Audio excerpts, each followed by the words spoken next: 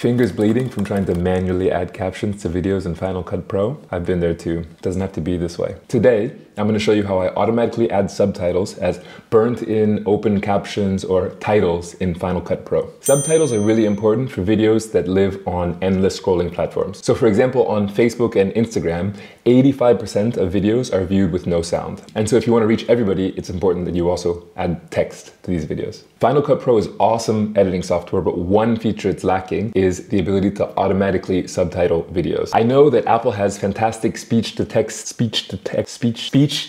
technology powering Siri, but for some reason they're not sharing the love. And so for a while I was manually typing titles in Final Cut Pro to add subtitles, but that's a horrible way to do it. I also tried an app called Simon Says, which claims to do exactly this, but the interface is really clunky and you have to pay $2 per transcription. So I figured out a much better free way to do this, and so I'm going to show you that now. Let's go to Final Cut. All right, so here I have my video with no subtitles. This is a video about my bald head. And as you can see, there's no captions, no subtitles, anything. So what we're going to do is export this. Doesn't matter how, we just need the audio really. And I have an M1 Mac, so it's super fast. I love this computer. Now I'm going to head over to my YouTube channel. You can create one if you don't have one. And I'm going to go to Manage Videos. Here I'm going to create, upload a video, and I'm going to select that file.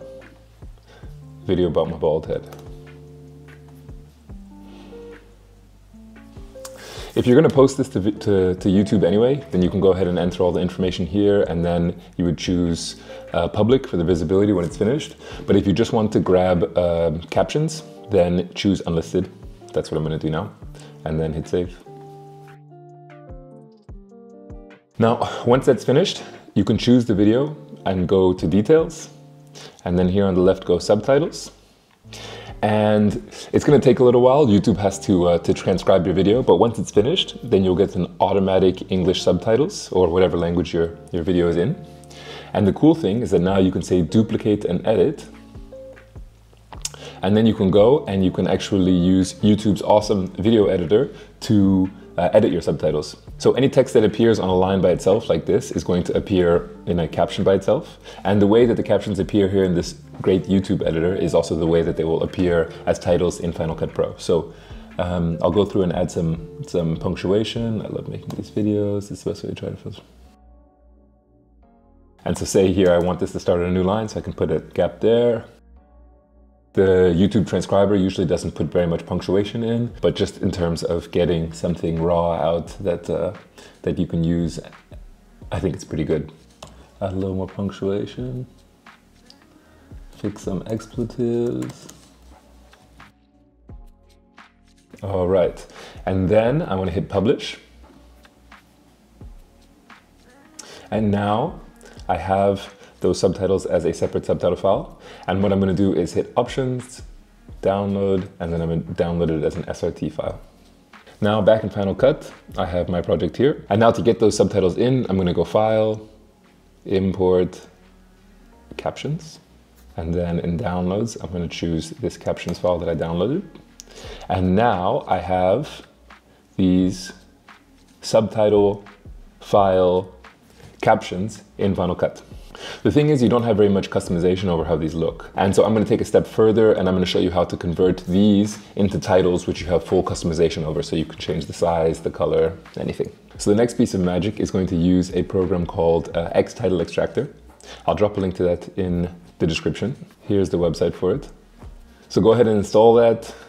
This is an awesome program which is built to convert Final Cut titles, captions, everything. So Title Extractor, I'm going to open it up.